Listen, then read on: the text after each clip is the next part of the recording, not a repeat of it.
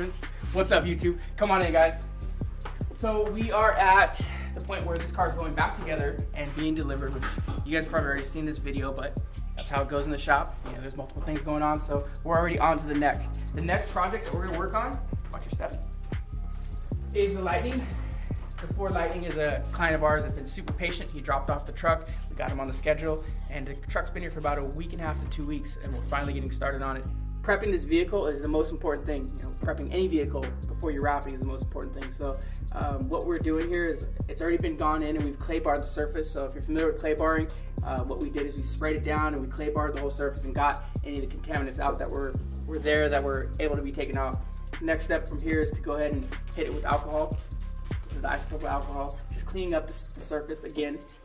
So it's all been clay barred, it's been alcohol wiped now. The next step for us is going to be using the tack cloth, which we talked about in our last video on the BRZ roof wrap. So if you don't know about this, go back to it, but tack cloth is going to help take up any of the debris that may be left along with anything that came off of the rag. So just a light tack should pull it all off.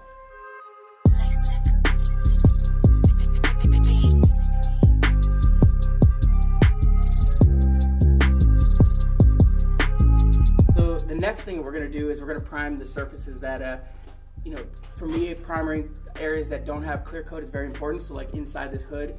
And what primer does is it basically doubles the bond of the vinyl. It helps make it stick and a little bit more permanent. So it's definitely necessary in areas like in here, up here. I might do some right here. So basically I put a little primer on this.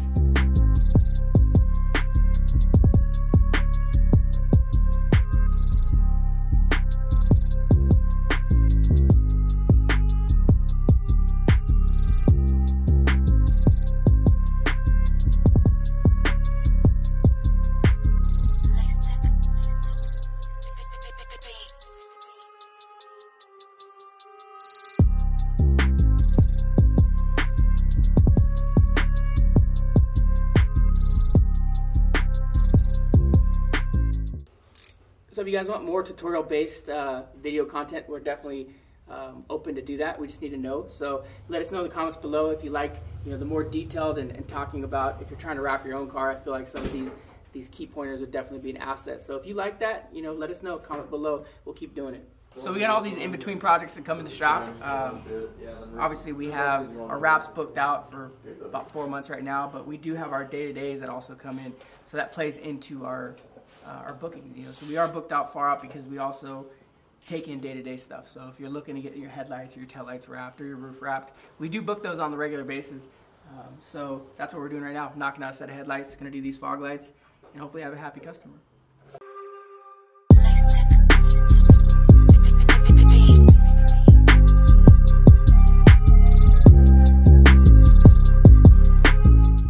So Jose came to the shop, what, like 2 or 3 weeks ago? Yeah, 2 or 3 and he took this photo of Anthony's car, and he brought it back for us to sign it.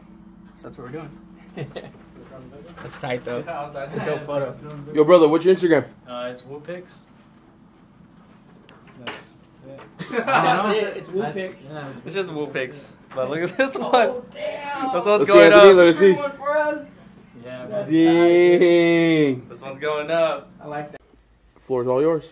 Cool. So we're 2 hours in, maybe 3 hours in. We got 2 fenders done, the hood done, this door is done, that one's getting worked on over there.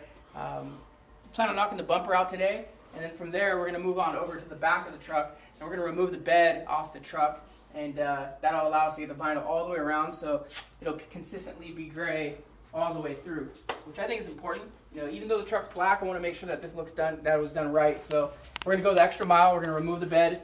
You guys will see the process. We've never removed this bed before, so it's going to be an interesting one. We're going to figure it out, though. So. This one for my spank bank. Alright guys, so just a quick update. Front bumper's back on, door panel's back on, mirrors are on. Front bumper gave us a little bit of trouble. It's just a big bulky bumper, a lot of reinforcements and stuff. Everything has to line up perfectly. And with the wraps, you also have to be careful you're not scratching any of the material that we just freshly wrapped. Am I good now? You're good. Let's go see what's up with FlyRyde.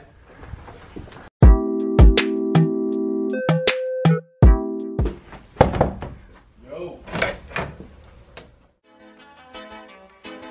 Bad boys, what you want, what you want.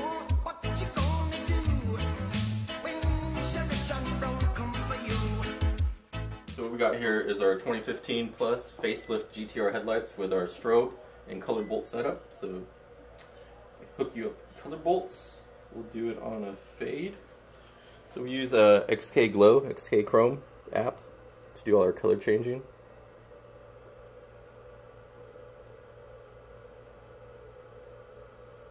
It's like fire. Oh, pink.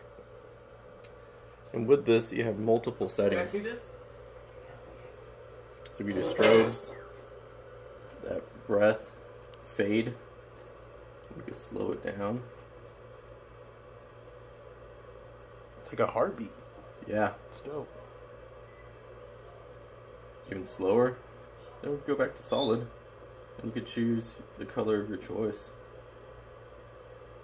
If you want to match your GTR, if you have a blue GTR, if you have purple GTR, Or if you pink, got some red ass hair. red, yellow, you name it. You could choose your color. And one thing that's great about this app too, you have themes, and they have a lot of stock themes set up in here, or you could do custom themes. So my favorite is actually the cop setup. And I have it so that it'll actually alternate. So my buddy Tyler from Boosted Rides and Power Slides brought us this 2012 Genesis Coupe. The car is currently dipped, and we're going to actually wrap the vehicle. So the dip will be removed, and we'll be wrapping it. The really cool thing about this is he's actually reviewing hand in hand both dip and vinyl. So he's experiencing both, and he's going to be able to tell you guys exactly what his opinions are on it. My opinion, dip is cool. I think it's, I have nothing against it. I think it's a cool alternative to wrapping. Everybody's trying to customize their car. Some people's budgets are different than others, and then sometimes in some cases a dip might be the right way to go. In this case, the car was done really well. It looks really cool. I do believe that the wrap is going to take it a step further and make it a little bit better, but for the most part, this was done really well. So we're excited to show you guys the process. Tyler is going to probably remove the dip himself and then bring it to us, fully prepped. We'll probably show you some footage of the removal so he can talk about that a little bit further as far as how that went. But a dip to a wrap is actually a really hard process because you have to go in and you have to clean off all of the dip. You can't take all of the main panels and clean it well. It has to be done all the way through. Everything has to be removed. And then in places like this where overspray got in there, we got to get all that out because this is like the main places where vinyl will stick. So we need to make sure that that's all cleaned out, so you can't avoid those spots. We really have to go in and thoroughly clean this car before we actually get to wrap it. So that'll probably take the most time. I think that wrapping the car will take probably about 3 days. I think cleaning it might take up to a week to do it right. So a lot of pressure washing and a lot of cleaning. So I think that's the downside of dip. When you want to revert back to stock, it's very difficult. People say that it's easy, but think about these edges right here. You're gonna have to remove your fenders. You're gonna have to remove the doors to clean it properly. So.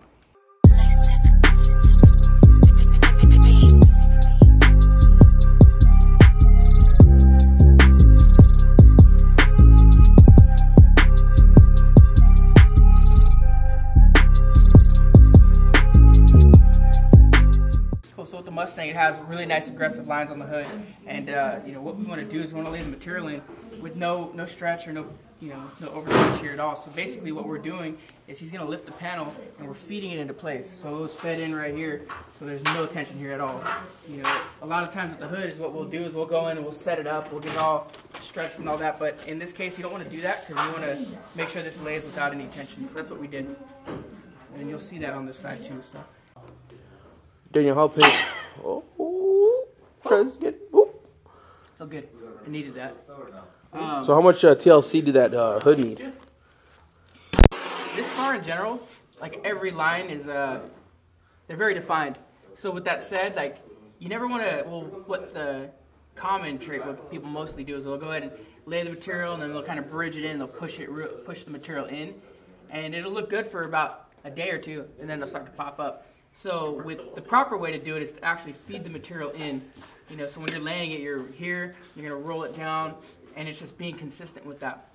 So this car, like I said, all the way through has that same deal where you need to make sure you're feeding the material. Here, all these body lines, the body line here, and it needed to be fed. So this one as well. And that's in order to ensure long-term durability. And that's why this is taking a little bit longer for us to go in and do it and make sure that we're laying everything with no tension. If you look at this material right here, there's no tension anywhere. It's it's all good to go, you know. And when I say tension, like the common thing for a lot of people to do is this right here. Go like that, stretch the hell out of the material, and they'll expect it to not fail.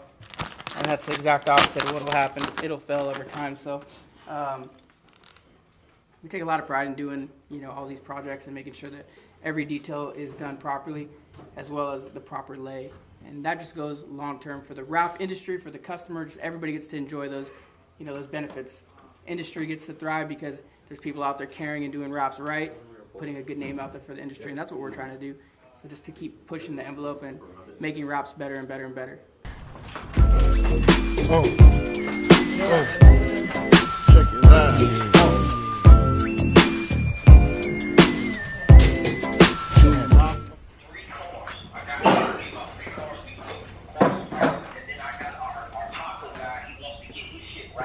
Tight. And he's got like this big fucking like type camper type shit. Gotcha. It's not that big. It looks like a square van, but like this. Yep, yep, I know what you're talking about. Situation. And then having people come in and get measurements or like how that set up. For the most part, that's the best way. Ow! We're probably doing my least favorite part of a wrap, doing the door handles. I don't know, there's something about it. Like, I love seeing all the panels come together, but then like that last little thing, for me, it's always door handles that are left. And you know, people who wrap cars, they probably have a thing that they dislike wrapping the most. Most people hate wrapping bumpers. I love wrapping bumpers. I hate doing these. But it's all good. They're fairly easy. So this is all done with the pre-stretch method. If you guys are wrappers out there and you're familiar with the pre-stretch method, that's what was done here. So we're actually shrinking it back. Have a nice cool lay, so it just lays really nicely. But yeah, that's that. Maybe we'll show you guys that pre-stretch method soon. Is this your favorite part to do, Mitch? No. What's your favorite part to wrap? I don't have any favorite part to wrap. By the way, I'm about to graduate college. If anyone wants to hire me, shout out. Hit me up. I was definitely recording. Fuck. That's going in the vlog. If anyone wants to hire Mitch because he just got fired right now. 2 more months, graduate of business economics at UCR. Hit me up. I'm done with this place. Just kidding. Daniel, what do you got to say about that, Daniel? You're about to get Samsonited.